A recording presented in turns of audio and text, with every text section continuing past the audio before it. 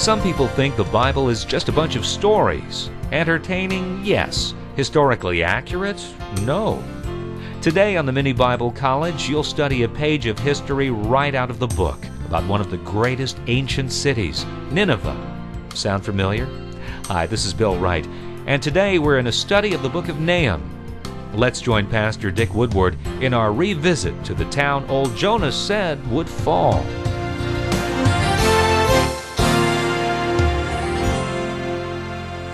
This is the vision God gave to Nahum concerning the impending doom of Nineveh. God is jealous over those he loves, and that is why he takes vengeance on those who hurt them. He furiously destroys their enemies. He is slow in getting angry, but when aroused, his power is incredible, and he does not easily forgive. The Lord is good. When trouble comes, he is the place to go. He knows everyone who trusts in him, but he sweeps away his enemies with an overwhelming flood. He pursues them all night long. What are you thinking of, Nineveh, to defy the Lord? He will stop you with one blow. He won't need to strike again. O my people, I have punished you enough. Now I will break your chains and release you from the yoke of slavery to this Assyrian king. To the king of Assyria, God says, I have ordered an end to your dynasty. Your sons will never sit upon your throne, and I will destroy your gods and temples, and I will bury you for how you stink with sin. See, the messengers come running down the mountains with the glad news. The invaders have been wiped out, and we are safe. O Judah, proclaim a day of thanksgiving, and worship only the Lord as you have vowed. For this enemy from Nineveh will never come again. He is cut off forever. He will never be seen again. As we continue surveying these prophets, referred to as the later prophets, not in any sense inferior to those that are referred to as the major prophets, we come to the prophecy of Nahum. Now, some have said that a better title for the book of Nahum would be Ho-Hum, because it's very boring to read the book of Nahum. So as we approach our survey of the book of Nahum, I guess the question is Ho-Hum or Nahum? Now, so that it won't be a ho-hum book to you, I would like to first of all set some historical perspective on this prophet Nahum, and then see if we can't get at the message of the prophet of Nahum. And then especially, as we have in all of these prophetic books, we want to try to discern the devotional application of the book of Nahum. Now, if you get historical perspective on this book, you'll realize as you begin to set the scene historically that the book of Nahum takes us back to that city which was the object of Jonah's prejudice and preaching.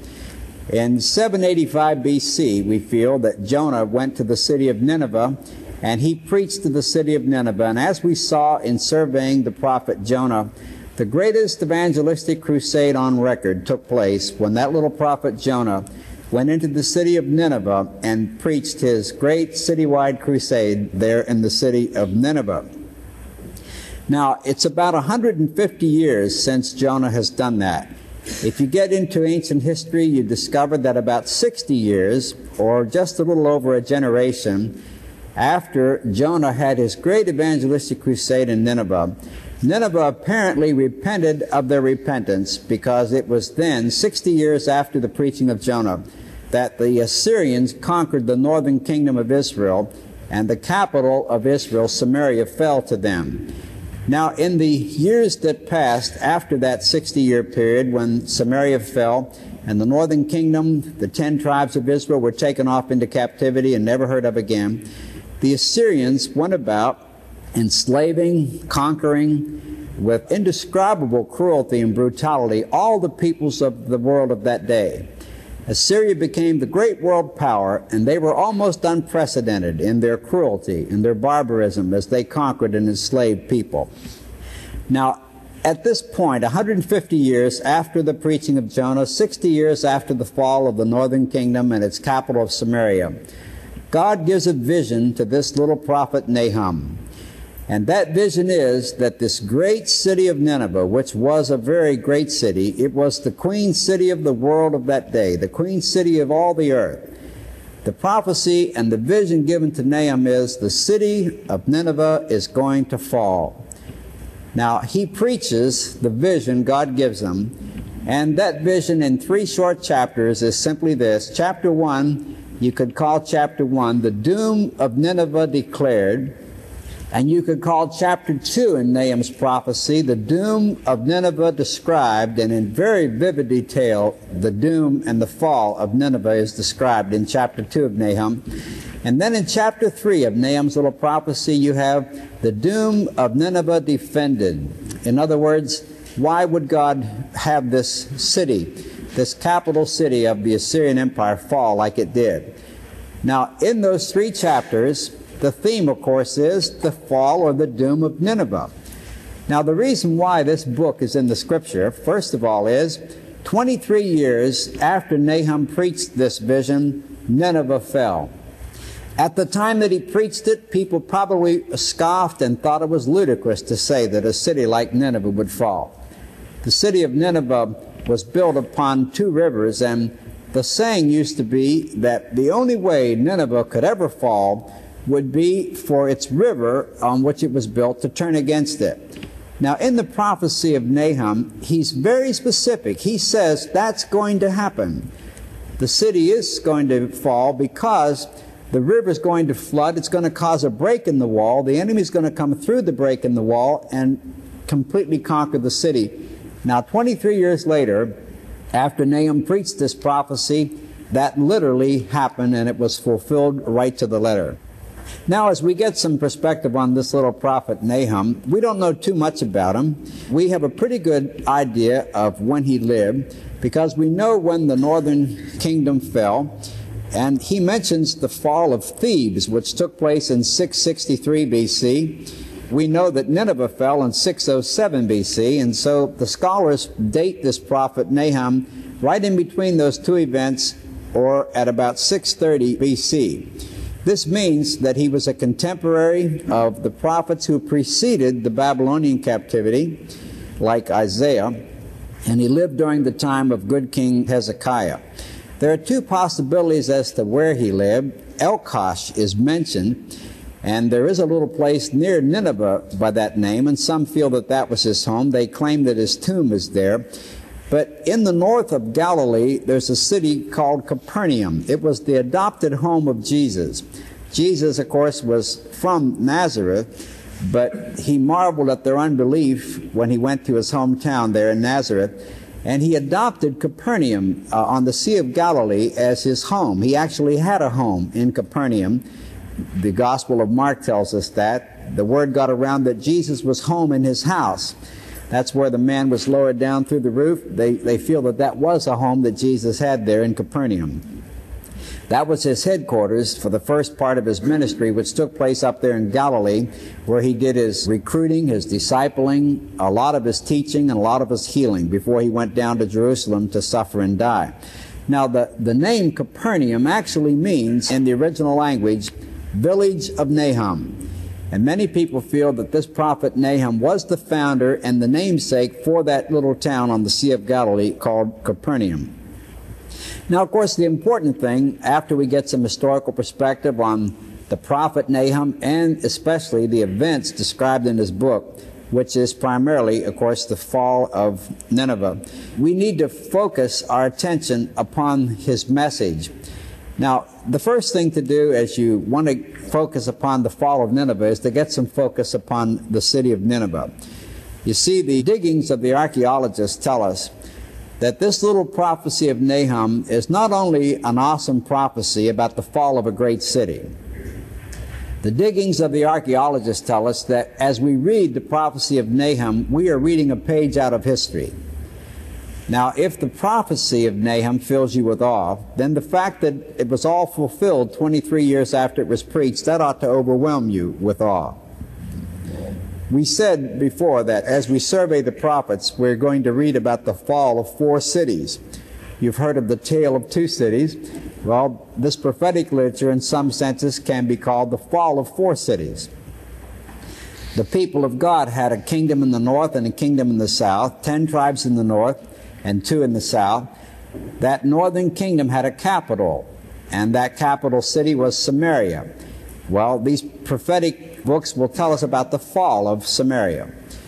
It fell to the Assyrians, as we said, 60 years after Jonah preached to Nineveh.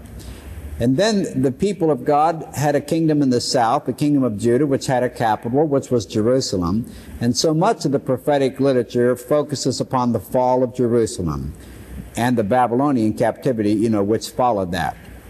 Now, the other two cities that fall are the cities of the enemies of the people of God.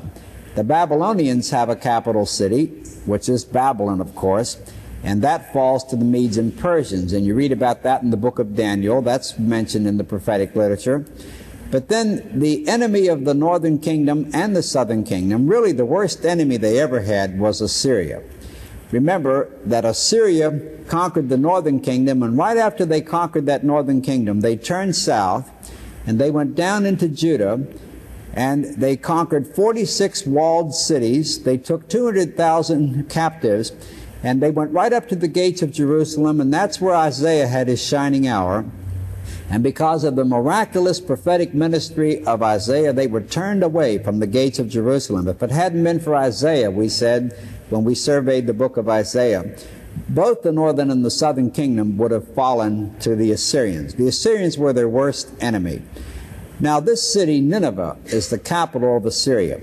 So it's very significant when you read about the fall of that city, because it was the capital of their worst enemy. The word Nahum, or the name Nahum, actually means full of comfort. The very name of this prophet suggests comfort. And the message of Nahum is one of comfort. Now you may ask, how could a doom and gloom, fire and brimstone message like this ever be a message of comfort? Well, think about this for a minute. Suppose you were a Jew living in the 40s, and you knew that Hitler was systematically conquering Europe, and every time he conquered a city, if you were a Jew, you were sent off to Auschwitz or someplace, and you were gassed and burned. And you knew it was just a matter of time as he came across Europe until he got to your town, to your village. And let's suppose you were Jewish. Now, if you heard, as some did, thanks to the Allies back there in the 40s, that Berlin had fallen and the Third Reich was in ashes, wouldn't that be good news? Wouldn't it be good news to you as a Jew to hear that the system that was trying to put you and all of yours to death was conquered? Wouldn't that be good news? Well, that's the way it sounded, especially to Judah, that little kingdom in the south, when Nahum preached to Judah the good news that Nineveh was going to fall. Now, there weren't any signs at this time of Nineveh falling, and so it was a prophecy they had to take by faith, but it sure was good news. They sure wanted to believe that. You see, the message that Nahum preached to the people of God was, you don't have to worry about Assyria anymore. They're never coming back to the gates of Jerusalem. They're never going to come and invade your land again. They are doomed. Nineveh is going to fall. And boy, he describes it so graphically there in chapter 2. You can actually visualize it. He describes the color of the enemy army's uniforms, and he describes the sun reflecting on their shields, and he describes it so vividly you can almost hear the shouts and the noises of the battle as he describes the doom and the fall of Nineveh. Well, that was good news to the people in Judah, and it was a message of comfort. And that's why perhaps this prophet's name suggests the idea of comfort. When you get into this first chapter and you hear the declaration that Nineveh is going to fall, the next thing you ought to focus upon perhaps is the city of Nineveh itself. We gave you in your Daniel notes a description of the city of Babylon, just to give you some idea of that city in which Daniel had his ministry and which he lived his life. Now listen to this description by a scholar of this city of Nineveh, because that will help us to appreciate what Nahum's preaching and what is such comfort to the people of God. At the time of Nahum's prophecy, Nineveh was queen city of all the earth, mighty and brutal beyond imagination, head of a warrior state built on the loot of nations. Limitless wealth from the ends of the earth poured into its coffers. Nahum likens it to a den of ravaging lions feeding on the blood of nations. Greater Nineveh was about 30 miles long and about 10 miles wide. It was protected by 5 walls and 3 moats built by the forced labor of unnumbered thousands of foreign captives. Jonah's mention of 120,000 babies suggests that it might have had a population of near 1 million, some say as much as 2 million. The inner city of Nineveh proper, about 3 miles long and 1.5 miles wide, built at the junction of the Tigris and Kosher rivers, was protected by walls 100 feet high and broad enough at the top to hold 4 chariots driven abreast, 8 miles in circuit. That's a big city. At the height of Nineveh's power, on the eve of its sudden overthrow, Nahum appeared with this prophecy, called by some Nineveh's death song, or a cry of humanity for justice. That gives us perhaps some historical perspective on the city itself. Now, as we've already pointed out, this was good news to the southern kingdom, and Nahum directs his message to that southern kingdom, telling them that they don't have to worry anymore about the invasion that they feared, constantly feared, at the hand of the Assyrians. Notice how he will say, "Oh, Judah," you don't have to worry about this. The message is directed to Judah. The message to Judah is that they have been set free from the threat of Assyria because of this prophecy. And then his message is directed to the king of Assyria, and he's very blunt, like all these prophets are. He says, God has declared an end to your whole miserable system because you stink with sin. That was very subtle, I think, when he put it that way. Now, there are many reasons given by Nahum throughout this book, and especially in chapter 3, for God doing this. What it all comes down to when you get into the reasons for this wrath of God being expressed on Nineveh is that, like the nations in the Promised Land against which the wars of extermination were conducted, these people in Nineveh are indescribably cruel and sinful. The archaeologists affirm their atrocities. Even archaeology can affirm that. When God ordered those wars of extermination against the land of Canaan and all those nations that were in there, remember in Deuteronomy it said because of their unspeakable sin, their sins were like a cup that had gotten full and God couldn't handle anymore, and so he ordered the wars of extermination. Well, the same thing is true here with Assyria. Here's another quote from a scholar about the brutality and the wickedness and cruelty of Assyrians. Assyrian policy was to deport conquered peoples to other lands, to destroy their sense of nationalism and make them more easily subject. Assyrians were great warriors. Most nations then were robber nations, but Assyrians seem to have been about the worst of them all. They built their state on the loot of other peoples, and they practiced cruelty. They skinned their prisoners alive, or cut off their hands, feet, noses, or ears, or put out their eyes, or pulled out their tongues, and they made mounds of human skulls, all of this to inspire terror. They were just indescribably cruel. Now, in verses 2 through 8 of the first chapter of Nahum, you begin to pick up a theme in the prophecy of Nahum in addition to the doom and the fall of Nineveh. Really, the prophecy of Nahum is a study of the character of God. The character of God, what is it really? Is God emotional? If God is emotional, is he capable of more than just one emotion?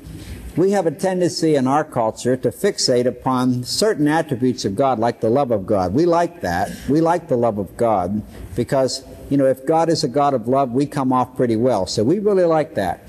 And when people suggest that that's not the only thing there is to the character of God, we get uncomfortable.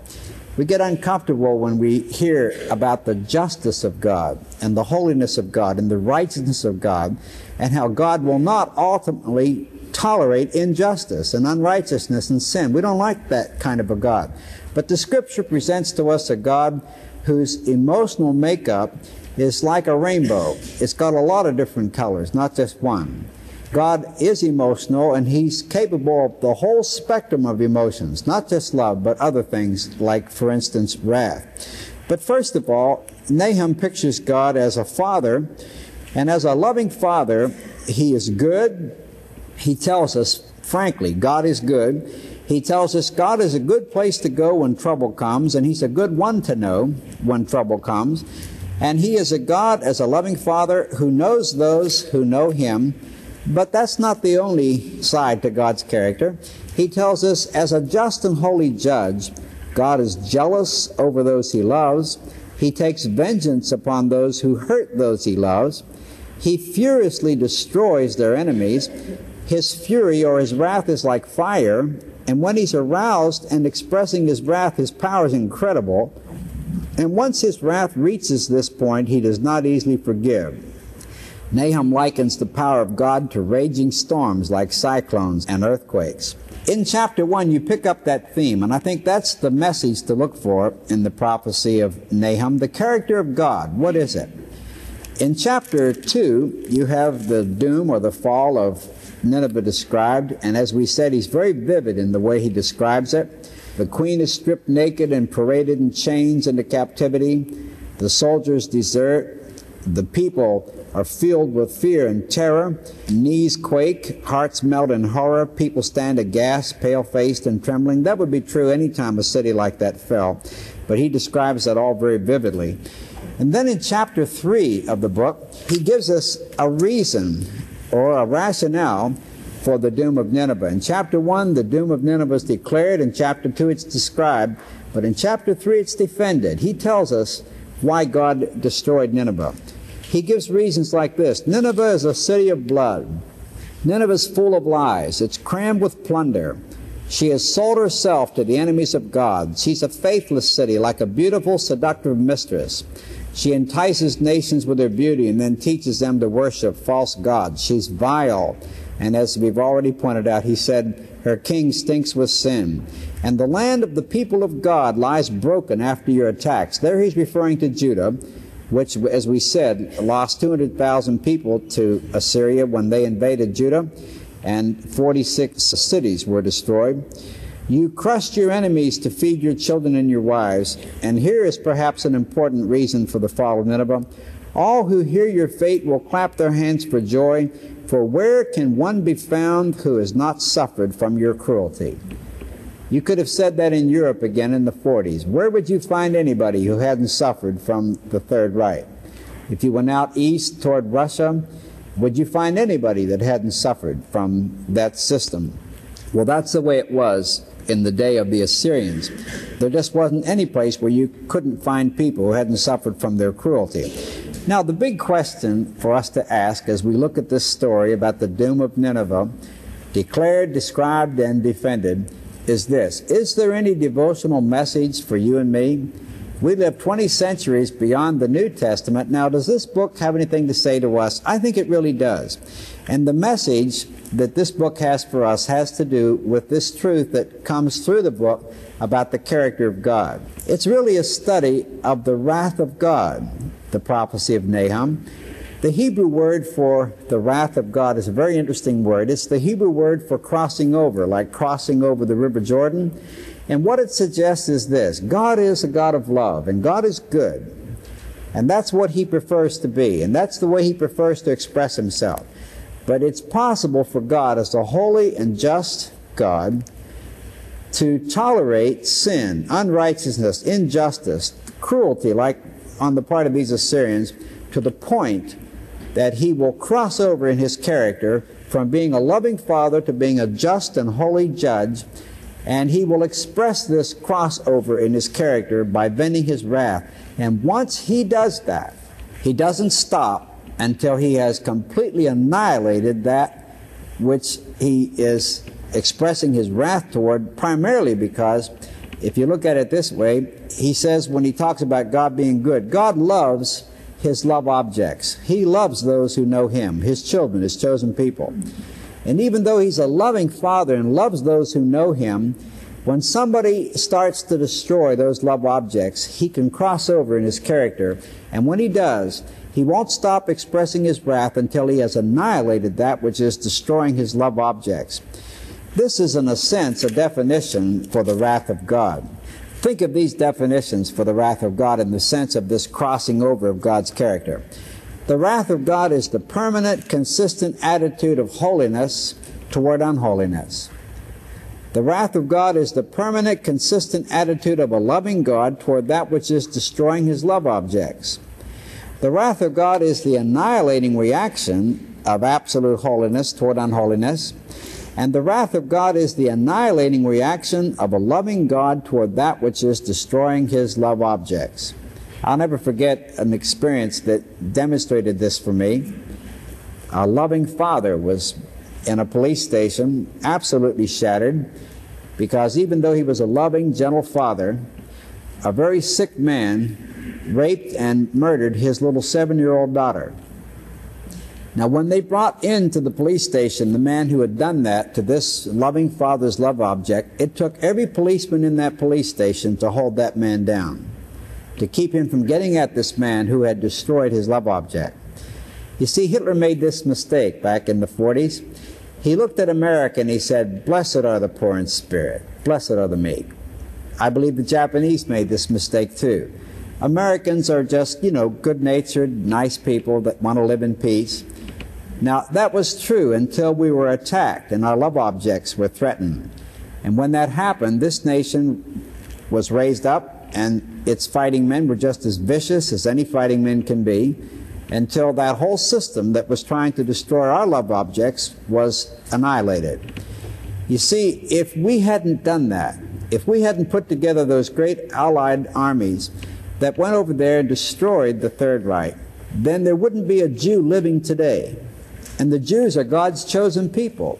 They're his love objects. He loves the Jewish people. And they were being systematically exterminated, systematically put to death. I think the Holocaust is just like Assyria, just like the Babylonians. It's the same kind of thing. There was a genocide going on where the people of God's future was concerned, and those people were God's love object. Now, God, I believe, during the 40s crossed over and he expressed his wrath until that system was annihilated.